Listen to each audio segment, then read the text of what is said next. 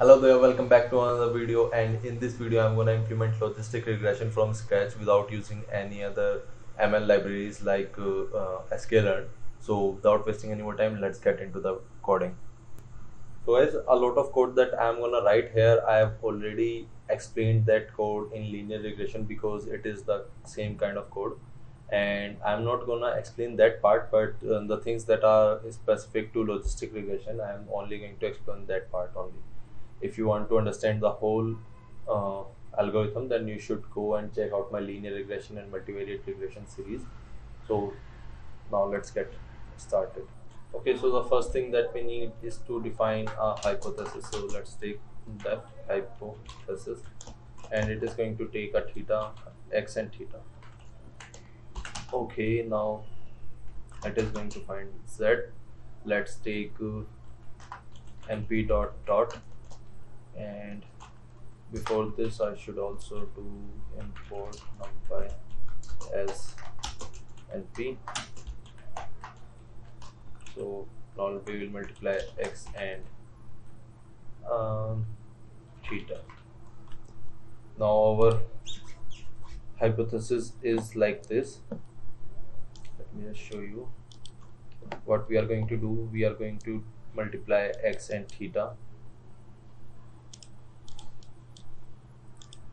We are going to multiply x and theta, and then we are going to pass this x and theta into the sigmoid function, and that sigmoid function is going to be 1 divided by 1 plus e to the power x theta.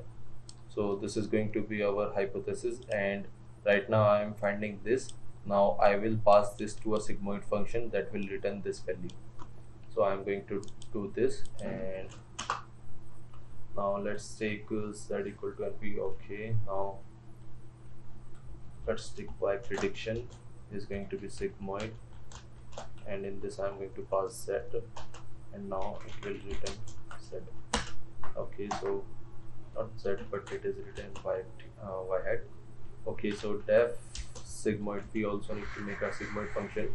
In this we are going to pass a z, and what we are going to do, we are going to implement this function. So it is going to be 1.0 divided by 1 plus np dot exp minus z minus z or minus 1 into z.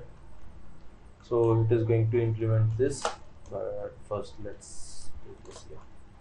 Now we have this. Now the next thing is we also need to find our error. So def error, and for this we are going to get x and theta again. So the error that we are gonna use is log likelihood.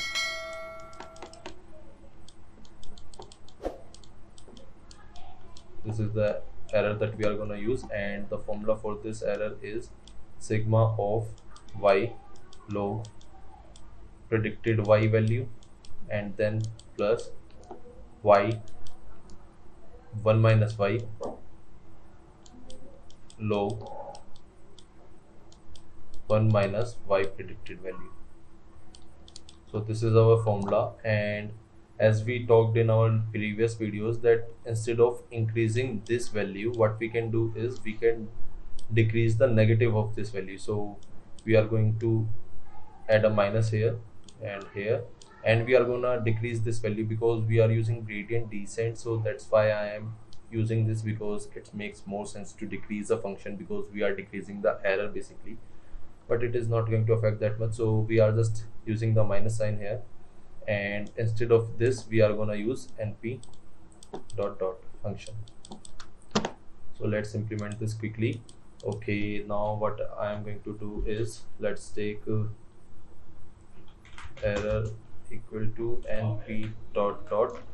In this I have to pass our, okay, so let me also, oh yeah, we also need to get our original y, and we also need to get our predicted y. So what it is going to do, it is going to be hypothesis, and in this we need to pass x and theta. Okay, and now what we need to pass here is, we need to pass minus y and minus y, and we also need to multiply it with np.log y hat.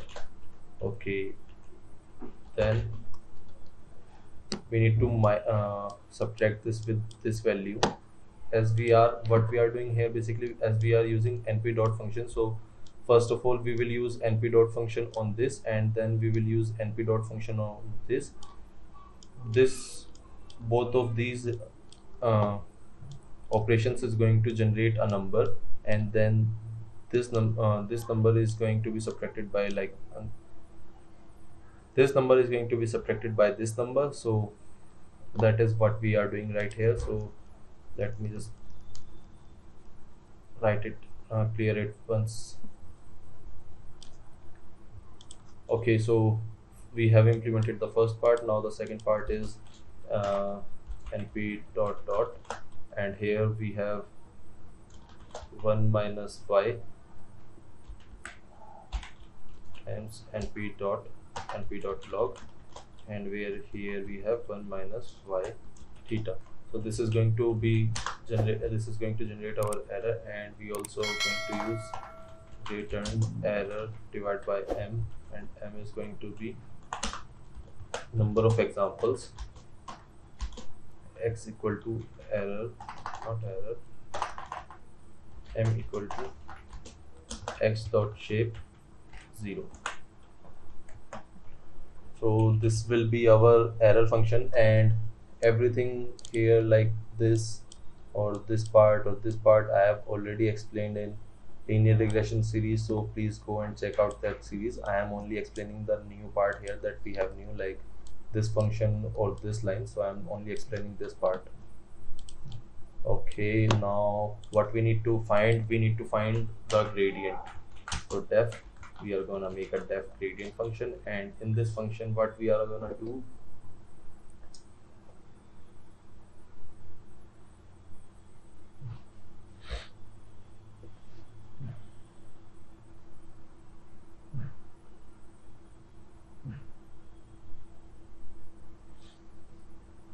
we have to pass x, and we also have to pass theta, and I guess we also have to pass y. Okay, so we know that our update rule was same as the linear regression, which was this y hat minus y multiplied by x j, and I have already shown you how to implement this, so I'm just going to do that. So what I'm going to do is, here is, let's take, we have theta. Okay, we have theta. Now what we need is, first of all we need y hat, so that is going to be hypothesis, and here we need to pass x and theta. Okay, and we also need m is going to be again x dot shape 0. Yeah, and we need to find the gradient. So gradient is going to be grad equal to it is going to be nothing but np dot dot, and it is going to be x dot transpose multiplied by y underscore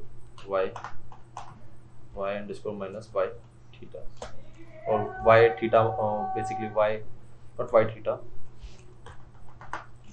x transpose, and it is going to be y prediction minus y. So this is going to perform the functions here, and it is going to generate the number of parameters that we have. Okay,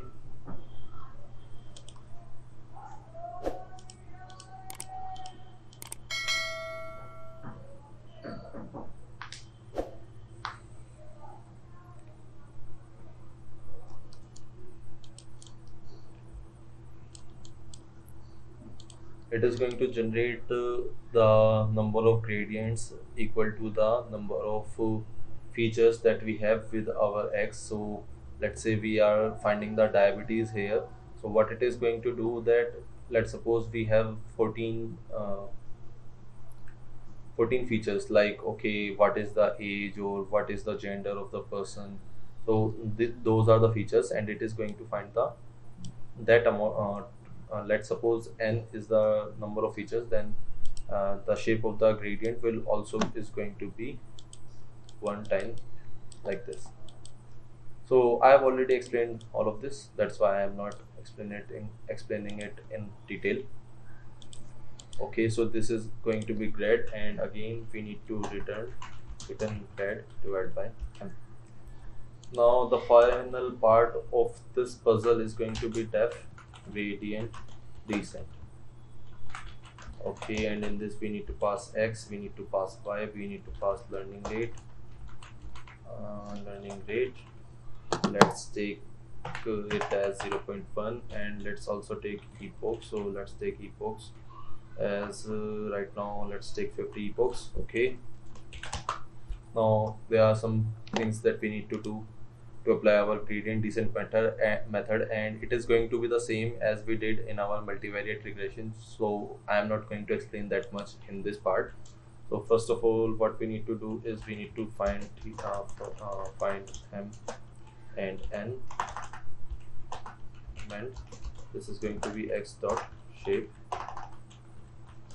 Okay, this is the first part. Then we need to do theta, and it is going to be np dot zeros, and it is going to generate an shape of this. Basically it is going to have n elements. Okay, now as we have this, we also need to make a error list so that we can see how our error is decreasing or not. So this is going to be a list, and then you can use for let's take for high in range epochs, and in this what I need to do, first of all I need to find the error that we have. So error, for that error function, error, and err equal to error function, we need to pass here x, theta and y. So that is what I'm gonna do, x, theta and y. Okay, now the next thing that we need to is add this error into the list. It is going to be like this, this dot and error. Okay, now the third thing that we need to do is find the gradient. So gradient is going to be a gradient function, and here again we need to pass x, theta and y, and I don't think that we need to do anything just we need to do what we need to do is update the theta. So theta is going to be theta minus theta equal to theta minus learning rate into gradient. So this is going to update the theta, and then at last we are going to return theta, we are going to return error list. So this was the program, guys, that we had to wrote, and this is only logistic regression. And if you did watch my previous videos, then you will understand this very easily, and it is not a big deal at all. And this was it, guys. So thanks for watching, and I hope that I'll see you next time.